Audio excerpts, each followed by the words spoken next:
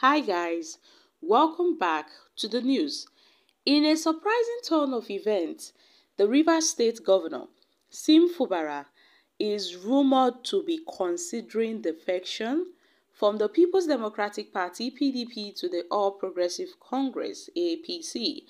This speculation arises as the APC's national leadership, led by Dr. Abdullahi Omar Ganduje, dissolved the troubled Rivers State Executive at all levels. The decision to dissolve the Rivers State Executive Committee was announced by the APC National Publicity Secretary, Mr. Felix Moka, following a meeting of the National Working Committee at the party's National Secretariat in Abuja. To oversee the party's affairs in the state for the next 6 months, a 7-member caretaker committee has been appointed. Now, the caretaker committee, believed to be composed of loyalists to the FCT minister, Wike, includes Chief Tony C. Okocha as the chairman, Chief Eric Nwabuni as secretary, Honorable Chibuike Ikenga, also Prince Stephen Abulo, also Honorable Sylvester Vandin, and Sabino Kabiri, Dan Jumbo, and Mrs. Darlene Amadi.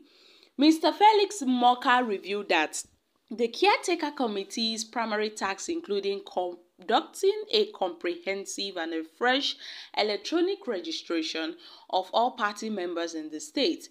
Furthermore, the committee is entrusted with preparing for a congress to facilitate the emergence of new executive committees at various levels, ranging from the world to the state.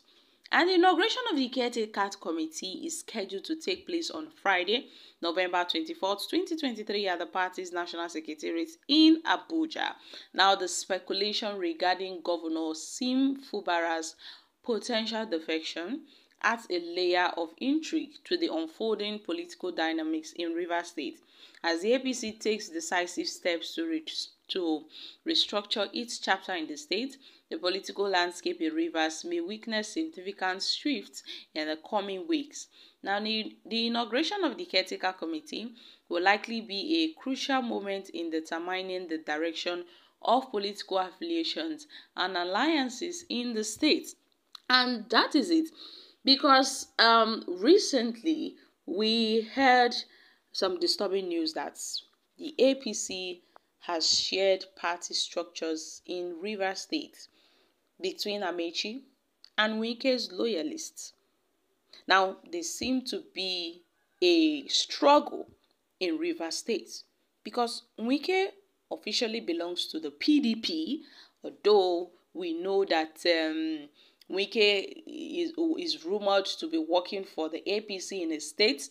But despite his party affiliations, Wike is believed to wield influence in the APC in the state due to his position as a minister in the APC-led federal government. And now the APC National Working Committee dissolved the crisis-ridden leadership of the party in Rivers State and appointed a 7-member caretaker committee to oversee their affairs for 6 months.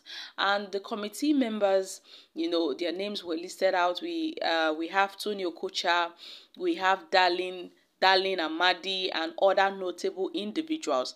And Tony Okocha was appointed as the committee chairman.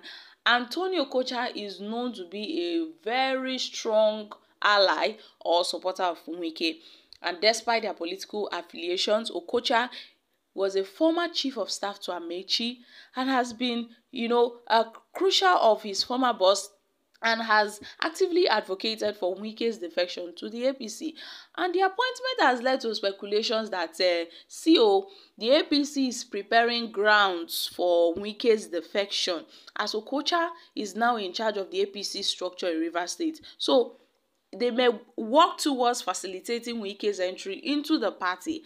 And I can tell you that ever since then, rumors have been going around, saying that, okay, the governor of the state, which is Fubara, is making plans to the camp from the PDP to the APC due to the moves that the APC have made to hand over party structures to Wike, and has also dissolved the Amechi's ESCO members. And guys, this is happening in Rivers State. So my country people, what are your thoughts on this? It seems that politics in Nigeria is a very lucrative business. Yes, so Rivers people are in this. Now, if Fubara defect, heaven will not fall. Atiku defect from PDP to ACN, back to PDP, and then move to APC and back to PDP. So that is how these politicians are. At this point, Nigeria should quickly amend our electoral system, our election system, to a one-party system. Make we rest, make we know the one way we dey. Wike is just a big-eyed man. Fubara is a sleeping bulldog. Can that even happen in Osun State? Well, at this point, Atiku dumped PDP for APC. So, Nigerian politicians cannot be trusted. Okay, we are watching. Wike moving from malaria to cancer is just the way Nigerian politicians are. APC as a party is leading this country to a one-party system, and we are watching without taking necessary steps. Eventually, it will bounce back on us and treat Nigerians like they like, even when there will be no opposition to challenge whatever they do to us. Okay, guys, these are reactions from Nigerians. So, my country people, what are your thoughts on this? Like I said, this is actually a speculation that is being rumored that similarly Fubara is considering a defection from the PDP to the APC, and all this speculation arises as the APC national leadership led by Dr. Abdullahi Umar Ganduje dissolved the troubled Rivers State executive at all levels, making sure that they were being handed over to new persons, and these new persons are rumored to be Wike's loyalists. So it seems that the APC's party structure in Rivers State is being overseen by Wike, who is a PDP member and also an APC, how would I put it? Kind of, he works for APC. Yes, we know. So Wike is like a two-faced man.